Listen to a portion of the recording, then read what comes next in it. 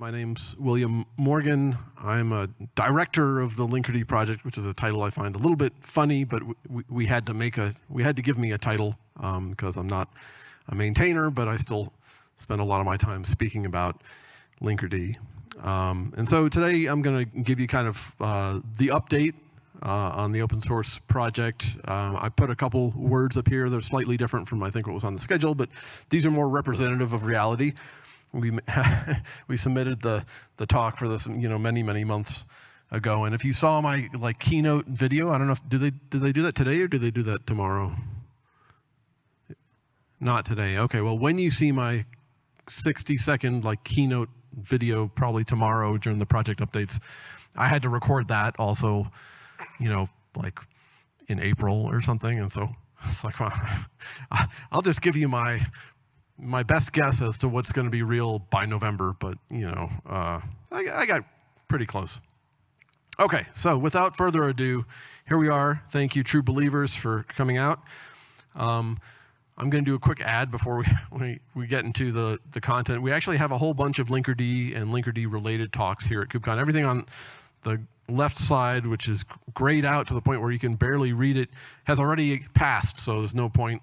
Hopefully you made it to some of those. Tomorrow we've got a couple talks. This is the last kind of Linkerd related one today, but tomorrow we've got one about multi-zone clusters. That's semi-Linkerd related. We'll talk about topology-aware routing and kind of how Linkerd handles that and some of the pros and cons. We've got a tutorial about Gateway API, also semi-related. We've got kind of a basic introduction to TLS and mutual TLS, and then we've got another Gateway API talk. And then on Friday, if you're here Friday morning, you can come see me get yelled at as I, shake my fist in the air about open source, and probably anger a lot of people, so that should make for a good time. So if you hate what I say today, definitely come on Friday. All right. Oh, and there's a QR code if you didn't see that, which links to a blog post, which has in turn links to schedule things. So I'll give you 3 seconds to snap that. 2, 1, done. All right. So here we are, Linkerd. How many of you have been to a Linkerd maintainer update, project update like this at KubeCon in the past? 3, 4 people? Okay, 5? Wonderful. So that means many of you are new to my particular brand of down-home, folksy humor that so many people seem to appreciate. That was supposed to be sarcastic. So Linkerd is a service mesh. I'm not going to spend too much time. I don't think I'm going to spend any time talking about what that means. Hopefully you at least know enough to navigate from there. We've been in production for 8 years at companies around the world. Big, healthy kind of community, lots of stars and contributors.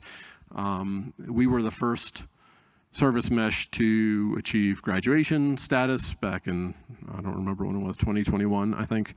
A whole set of logos. We haven't updated this logo slide for probably 4 or 5 years, so there's probably more.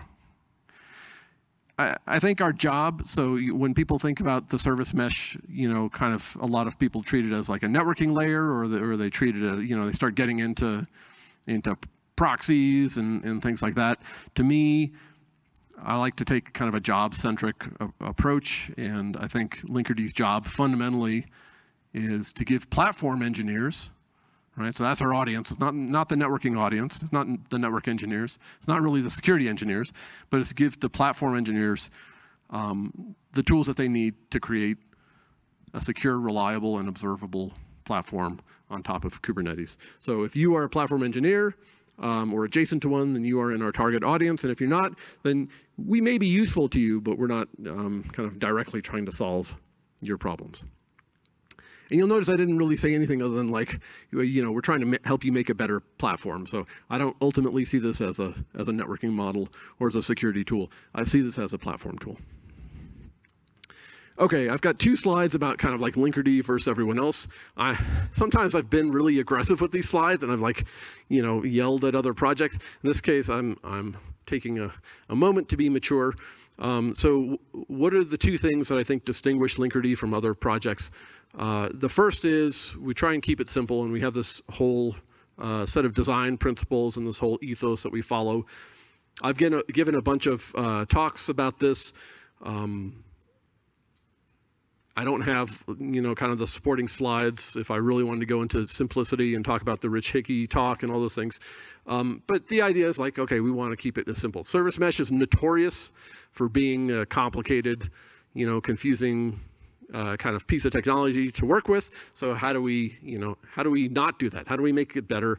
We've got a couple principles. I think actually I'd love to update this. I think we've got kind of like a more refined sense of this, and so I have a blog post in the works about what really are the design principles that have worked for us over the past 8+ years of fighting against complexity. But just work, right? So like that's a big one out of the box. We shouldn't require you to change your application to make Linkerd work. We shouldn't even require you to do any config, at least to get started, right?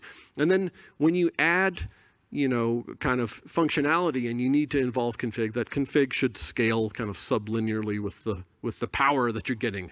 Now, when we start talking about things like the gateway API,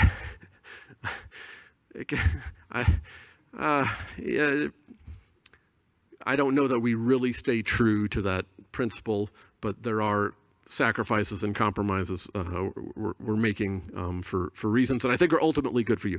But this is the philosophy, even if we don't always live up to it in every instance. Don't be greedy. Let's no reason to consume more resources than we need to. Okay, that's good. Remove operational complexity, kind of similar to the simplicity theme.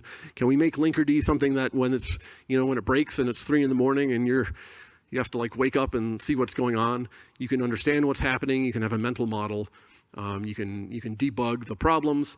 It's not this, it shouldn't be this complex black box that you can never open up and that does some magic stuff. It should be something that you can understand as a human, even a 3 a.m. human. And then finally, security. We want to make it secure out of the box, so that should be the default. We shouldn't require you to do a bunch of work to make it secure. Okay, does this seem crazy so far? Anyone object to these philosophical principles upon which my entire career is based? No? Okay. No one. Does anyone want to take a stand for complexity? Did you raise your hand right there? No? Okay. All right. I got my eye on you. Okay, so that's kind of the philosophy side. On the kind of implementation side, the thing that makes us really unique is we don't use Envoy as a proxy. We build these things that we call micro proxies. Not my favorite term, but kind of it does 20% of what a full-fledged proxy does. So it didn't really seem fair to call it a proxy. We build them in Rust, so we get a bunch of nice security benefits. Security first, right? We avoid a whole class of memory safety vulnerabilities, which is really, really nice. Rust is super fast. That's awesome. We get access to this great network stack. So if you're into like asynchronous network programming, all the cool stuff seems to be happening in the world of Rust these days. But I think, if I tie this back to the previous slide, we want the proxy to be an implementation detail, not this operational burden. So we don't want you to think about the fact that there's a proxy there. It shouldn't be something that you're tuning and like worrying about as a separate entity, as much as possible. Obviously, there's always little exceptions, right? There's always weird services that are going to require a little effort. But by and large, it shouldn't be like a separate project. Okay, so that's like my introduction, my philosophical introduction to Linkerd. Let's talk about what has happened since Chicago, which was the last KubeCon, I'm pretty sure, the last KubeCon North America. So it's about a year ago. Okay, so we released, I think we released 2.9 releases of Linkerd since then. So I'll go through them one by one. We introduced Linkerd 2.15, which adds mesh expansion. And adds kind of, in a limited way, adds SPIFFE and Spire support. So mesh expansion means you can run the Linkerd micro proxy on VMs and on, on bare metal too, anything outside of Kubernetes, as long as it's Linux. We don't have Windows in here yet. But so if you've got legacy kind of like Linux workloads and you don't want to jam them into Kubernetes, then we can at least mesh them for you and give you all the, mutual TLS and rate limiting and retries and all the other features. Identity is bootstrapped through Spiffy and Spire. So in Kubernetes, we've kind of like always, I forgot I have this clicker. I'm really mobile now. In Kubernetes, in the cluster itself, we've avoided Spiffy and Spire because we have other ways to bootstrap identity. Kubernetes gives us a bunch of tools, so we didn't want to introduce anything else. Once you're outside of Kubernetes, well, now you're in the Wild West. Right now, it's like an arbitrary VM, running arbitrary code. So Spire and Spiffy actually turn out to be perfect. Like that's a problem that they solve. So that gives us the ability to have identity for these VMs, and we tie that into the mutual TLS certificates. We have this fancy new CRD that allows you to represent VMs, and some other niceties. So the theme of this was basically moving beyond Kubernetes or extending beyond Kubernetes. The control plane still has to run in Kubernetes, right? And I think that's always going to be the case for Linkerd. We've got too many kind of assumptions baked in and too many bits of Kubernetes that we rely on. In fact, that's like an explicit choice for us to really ever have the control plane outside of Kubernetes. But the data plane can extend beyond it. Make sense so far? All right, 2.16 came later, and if I were being frank and transparent, I would say this was kind of like a cleanup release. Of course, I like to talk about the extra features and stuff. IPv6 we added here. We added a cool mode for policy. If you use authorization policies, we've got this whole very complex and, oh, no, not complex. Well, it kind of is because it's based on the Gateway API, but we've got this whole powerful and sophisticated system, I guess, for doing authorization policies, which basically means if I'm service A and I want to talk to service B, like, is that allowed, right? Normally, Linkerd will do everything possible to make that happen, but you can put in policies that say, no, that's not allowed. Or you can say A is only allowed to talk to this one gRPC method on B or this one HTTP route, things like that. So, you turn those policies on and things might break. So we added an audit mode. But really the majority effort that went into here was kind of redoing our retries and timeouts logic to be, and also metrics, including per route metrics, to be on the native Gateway API types. So how many people are using, I should have asked this at the beginning, how many people here are using Linkerd today? Healthy number. Okay. How many of you are using service profiles? None of you. Wow. Okay. Well, great. In that case, we're just going to deprecate them. That'll save us some time and energy. No, we're not. So, as part of this, we decided we're not going to deprecate the service profiles. Were kind of the first, one of the first CRDs that we introduced, and we tried to be very judicious in introducing CRDs. And that allowed us to do per route metrics and things like that. Now that we have the Gateway API, we're kind of like moving more of our config surface area over to that. But we're going to keep supporting service profiles basically for eternity, I think, at this point. And so we have, the point of all this is we did a lot of work for 2.16, but really the majority of that was this kind of like cleanup thing to get parity between the features we had supported with service profiles and the features that we now support with the Gateway API. Is there anyone here who would like me to explain what the Gateway API is? Okay, one. Is anyone who would like me to not explain it so they can stay pure? Okay, well that's 2 versus 2 here, so we may need a tiebreaker. All right, I'll spend 30 seconds narrating. Is there anyone here from the Gateway API project? All right, I've got perfect freedom. Now we're not recording this, right? So the Gateway API, so you start out in the olden days, we had Ingress, right, as a resource in Kubernetes. And Ingress was like supposed to represent, how we configure traffic coming in the cluster. Of course, the problem with Ingress was that it was a very minimalist type and it couldn't express all the many, many things that we wanted to express. So pretty much every Ingress controller had its own set of CRDs.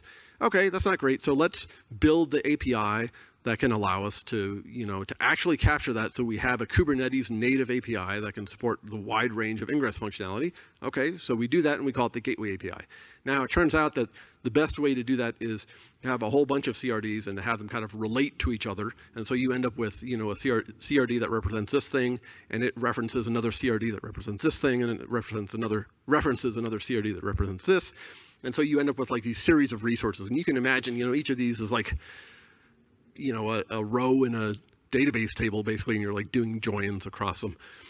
So very sophisticated, very powerful. It actually did accomplish its goal, and it was pretty well designed, and so we started using that because we also needed, in Linkerd, way back in Linkerd 2.12, we were like, we need a configuration to represent like a slice of traffic. How do we refer to a whole set of, how do we refer to just the HTTP requests that are to this route and that have, this source or something, right?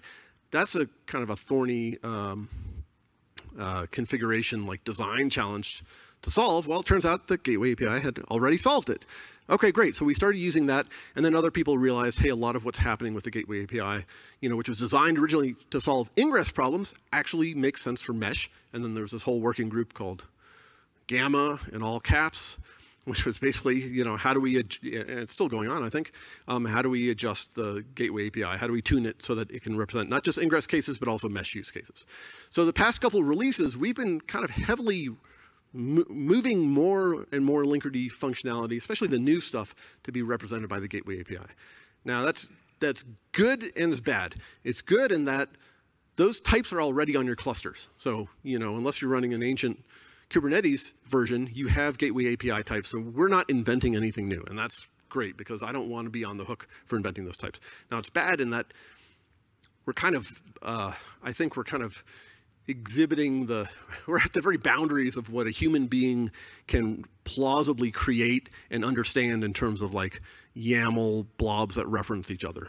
Because as soon as you start going down this path and you do things the right way with the Gateway API, you end up with like a whole bunch of CRDs and they all talk about each other, and if you get the thing wrong, then like they just silently fail, and it just gets, more complicated. So I think it's great, and that's kind of why we're doing it, and I think it's kind of the future. Right now, my personal opinion is that we're kind of in this like painful state where we're asking you, and anyone who's relying on the Gateway API, we're asking you to create these types which are rich and powerful and expressive, but are also kind of hard to use at scale. So there we go. That's my explanation of the Gateway API. I don't think there's an escape for anyone at this point. The doors have been shut, so we're going to have to figure out how to live with it. Okay, so that brings me to Linkerd 2.17. So 2.16 and 2.15 are actually out today. 2.17, there's an Edge release out as of like last week that basically has this functionality. We haven't gotten the docs polished. We have a little more testing to do, so we're probably like 2 weeks out from having an official 2.17 announcement. But the features in here are super, super cool. So we spent 2.16 kind of like doing some cleanup and fixing some windows, some broken windows. Now with 2.17, we actually get to, flex our feature muscles a bit. Do I only have 10 minutes remaining? Boy, I'm really dragging this out. Okay, so yeah, so let me keep going because this is a fun part. I shouldn't have wasted all that time on those other old releases. Egress metrics, egress controls, that's traffic leaving your cluster. I've got a slide about each of these. Rate limiting, super cool. Federated service, actually federated services is probably my favorite feature in this. Okay, so let's talk about egress. So traffic leaves your cluster. Turns out lots of traffic probably leaves your cluster. You don't necessarily know what it is. So the very first thing we want to do is give you the ability to capture and get metrics for all the traffic that's leaving your cluster. So how do you do that? This little YAML block on the left is the equivalent of a YAML hello world, I guess. It's like, only 8 lines or whatever, 12 lines, that basically says, hey, Linkerd, I actually want you to capture metrics for all traffic leaving the cluster. Okay. That's pretty straightforward. Now, if you want us to look at the TLS, sniff the TLS SNI header, and actually track metrics through by host name for your TLS traffic, well, then you have to do this more complicated thing over here on the right that it says, oh, and by the way, if you see traffic that's going to 443, then let's treat that as a TLS route and, you know, do metrics based on the host name. So what's cool about this is that it does not require any changes from any of your applications. You can drop this in today with that edge release, and you'll start getting metrics, and you will be shocked and horrified by all the traffic that's leaving your cluster, probably. Okay, but that's not all. So once you can measure it, of course, you want to control it. What is the point of being on the platform team if you can't control what other people are doing? Like, finally, we've been powerless all our lives, and now we have a taste of real power. So let's use that power to control egress traffic. So if you want to disallow all traffic leaving the cluster, just clamp it down. Okay, that's that thing on the left. You can kind of do that with, I think you can do that with CNI, like network policies, I think. But now we want to allow traffic, and we want to allow it to not a CIDR or a set of IP addresses or a port. Well, I guess it is a port, but we want to allow it to a host name. And so that block of YAML on the right, which I forgot to colorify, so you'll just have to do that by yourself. You can see there's an HTTP bin there underneath the host names section there. And for those of you who are astute in the ways of Gateway API, you'll notice that these TLS routes are actually Gateway API objects. So this thing on the left, the egress network, that's Linkerd specific. The thing on the right is Gateway API. All right, does that make sense so far? All right, rate limiting. This is, if you're familiar with what this looks like in Istio, this is like about 1/1000th of the size here. So rate limiting, you know, is basically, hey, I've got a fragile service, or I've got a service where I just don't want too much traffic hitting it. Here's what it looks like. You know, limit it to 1,000 or 100 requests per second in this case.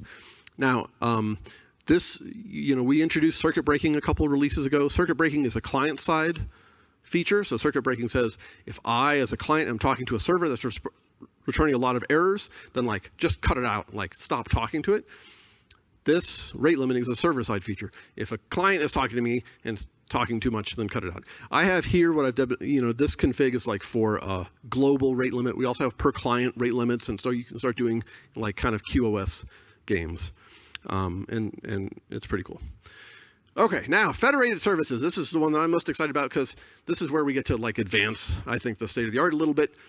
My example here is not quite as pretty, but if you imagine you have a cluster called West, North, East, three clusters, you do the standard kind of multi-cluster linking between those three.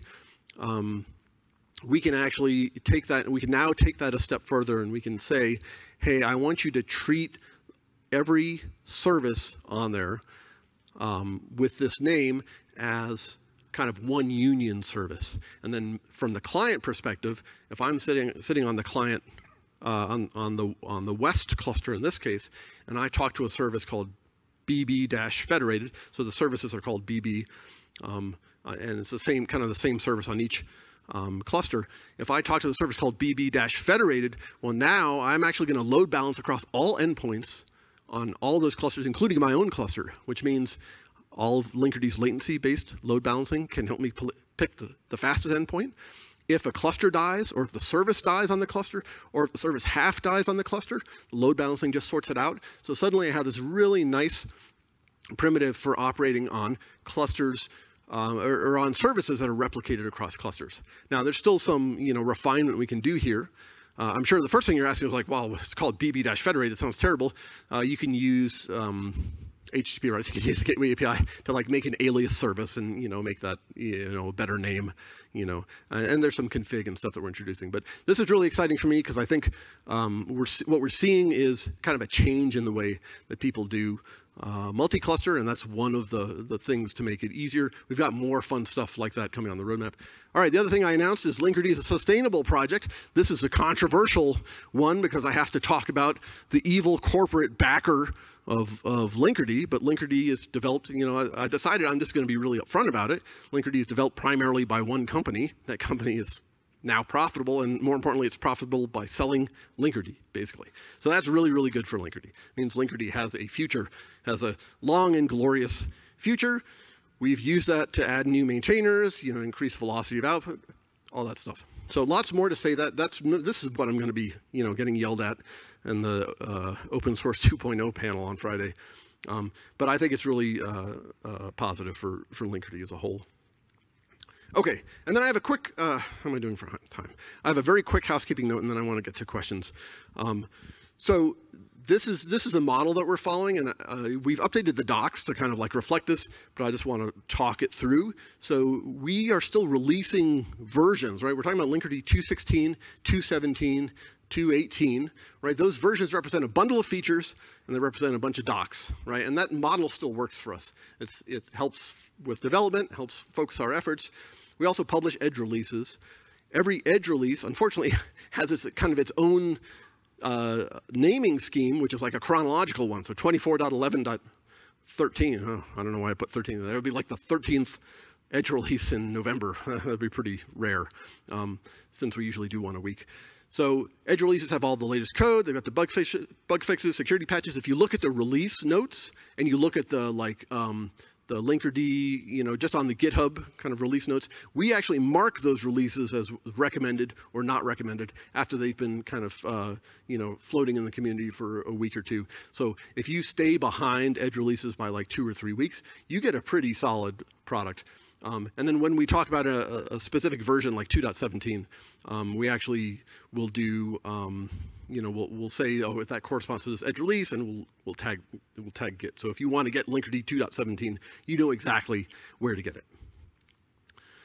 Okay. Oh gosh, I forgot about this. I got a roadmap. All right, I'll run through this. TLS origination, that'd be super fun. These are like all things we're kind of planning on working on in some capacity. Unordered lists, so please tell me what you want. Ingress. It's going to be really exciting, and I can't wait to ship an Ingress product. Windows support, definitely interesting for us. Mesh expansion for private networks. Right now, we only support it for kind of gateway. I'm sorry, for pod-to-pod networks, flat networks. Further multi-cluster improvements. There's so much more to do there. If you're familiar with the link object in Linkerd, that thing works when you have 2 clusters. It starts getting really hairy when you have like 50 clusters you're trying to all link together. Spiffy inside the cluster, that's a lot of people have been asking for that, for better or for worse. More configuration on federated services. Okay, we're all here in the CNCF project pavilion, so come, you can, if you want to yell at me in person or other maintainers, I'm right there. And then we have like, I don't know, 2 minutes for questions. All right, what? I've got 7 minutes for questions? I've been rushing this whole time. I don't want to do 7 minutes. Let's sit in silence for like 4 minutes, and then we'll have three for questions. All right, let's do questions. I saw one hand over there. If you shout it out, I'll repeat it, or you could brazenly step up to the mic. So my question is it working? Yeah. Okay, so the Egress network was an interesting CR. Is it a VRF-aware configuration? Your question, was it a what configuration, the Egress? The Egress network.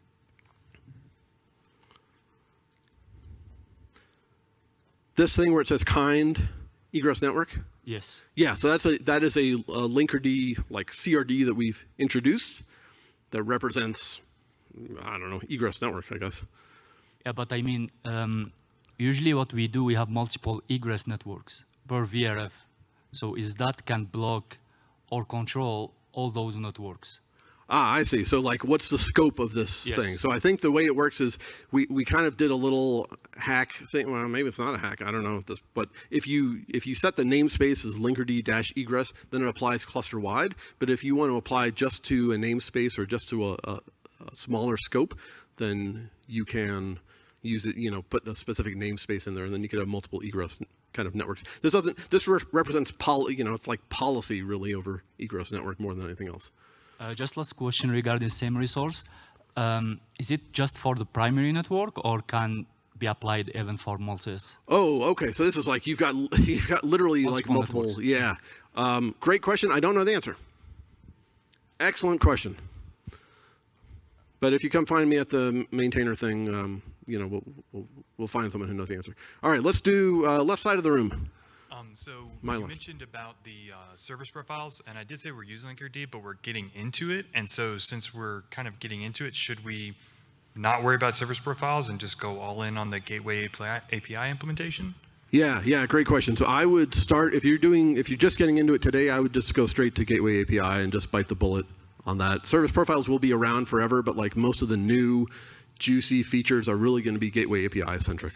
And then just a small other question. You said the metrics, are those exposed by Linkerd and capturable by Prometheus, or are they another? Yeah, okay, no, that's exactly right. They're exposed the same way all the other Linkerd metrics are on a /metrics endpoint. It's in prom format. They can be scraped by Prometheus and Grafonic, and then take it from there. Cool. Thank you. Yeah, great question. All right. Yes. Hello. Really good talk, by the way. Thank you. Great comedy. I was interested. You mentioned something about policy audit. Yes. At one point. So there's kind of two things. One, is that related to Gateway API policy attachments? I don't believe so. Okay.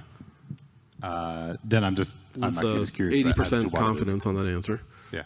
I'm just curious as to what it is, if you could go a small bit more depth into what that policy audit is. Yeah, so basically it's just a binary mode where you say, hey, for this authorization policy object, rather than enforcing it, so like if something violates a policy, you got to, A talks to B and it's not allowed to by the policy. Yeah. Instead of enforcing it, allow it anyways, but log a message and like update a metric somewhere so that you have a policy that you've put in place that is being violated before you flip that thing on and potentially disrupt production traffic. Okay. And is this something? It's like a dry run. Yeah. And is this something specific to Linkerd's policy? I see it on the screen there, like your policy.linkerd. Yes. Yeah. Okay. It's in, there's like an authorization policy CRD that is specific to Linkerd that then like talks to all these gateway API types or references them. And I believe that's the level at which you set the audit mode. Yeah. Cool. Thank you very much. All right. You're welcome. All right. Over here. Uh-oh, he's got a smile. Oh, yeah. He's got an evil smirk. It's a tough one. Oh, boy. So mutual TLS, right? Okay. Let's say we have a bunch of internal services that are all communicating over OIDC and mutual TLS. Is that something we can use with, Linkerd and be able to expand on it so we don't have to, like, release all these tokens and deploy them through Helm charts to all those individual services? You have a bunch of services that are interconnected, talking to an OIDC provider like Keycloak or something like that. I see. And sometimes with some services you see annotations that you can apply, and then you're sticking your tokens in annotations, and that's poo-poo. Yeah. So Linkerd's mutual TLS is very selfish, and it really only works when a Linkerd proxy talks to another Linkerd proxy. It doesn't share its TLS keys. It doesn't try and like be an externally usable TLS. It's very, very selfish. We can't wrap a service with it or anything like that. You can wrap it for like internal, so other mesh services could talk to it, but you couldn't wrap it for like external access. Well, all internal inside the cluster, right? But if these things were all speaking over TCP communication, then you could wrap it all in mutual TLS. Yeah, you just, you wouldn't be using anything other than Linkerd's own TLS certificates that it makes its own special way and doesn't share with anyone else. All right. Okay. So not exactly what I'm looking for. Thank you. Yeah. Thank you. Yeah. No worries. All right. We've got 30 seconds remaining for one last question. This is going to be the most profound, astonishing question of the night. Ladies and gentlemen. You put on there a bullet about Ingress. Can you elaborate on that one yeah, Ingress. Okay. I got 20 seconds to answer. I would like to take Linkerd's functionality and extend it to how do we handle traffic coming in to the cluster. That's really all that means. We're at the point now where like, I think we're ready. We've been ready for a while. We've got the gateway API as kind of like the thing that is describing the future of Ingress. So like, let's just plug those two things together. There's a lot more to it than that is like my perspective. But yeah, that's what that means. Throw away your old Ingress controllers. Linkerd is here. Yeah, replace those old, worn out Ingress controllers with beautiful new Linkerd at some point in the future.